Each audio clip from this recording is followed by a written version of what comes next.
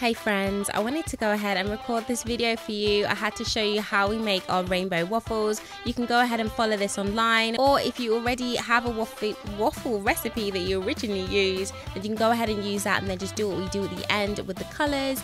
But yeah, I just wanted to share with you my recipe that we've been using for years, and it comes out so fluffy and soft and everybody just enjoys eating these waffles. So I thought we'd just use the same recipe that we normally use.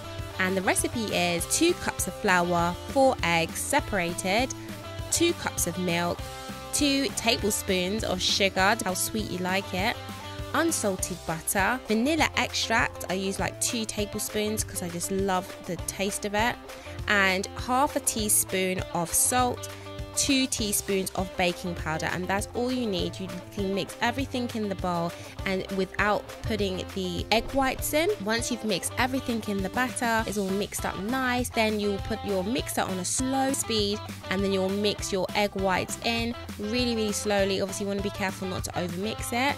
And that is it. Then what we did was we separated the colors into 6 because we had 6 rainbow colors, and then we added 3 drops of our food coloring in the bowls. So the food coloring that we use a food gel, which is a concentrated food gel. I put the link below and show you exactly the one that we used, which was Color Splash Classics, which the colors came out really vibrant and we were just loving the look of them overall. Comment below, let me know how you guys got on with your waffle rainbow making journey, and I will see you guys on the next video. Thanks for watching. Bye for now.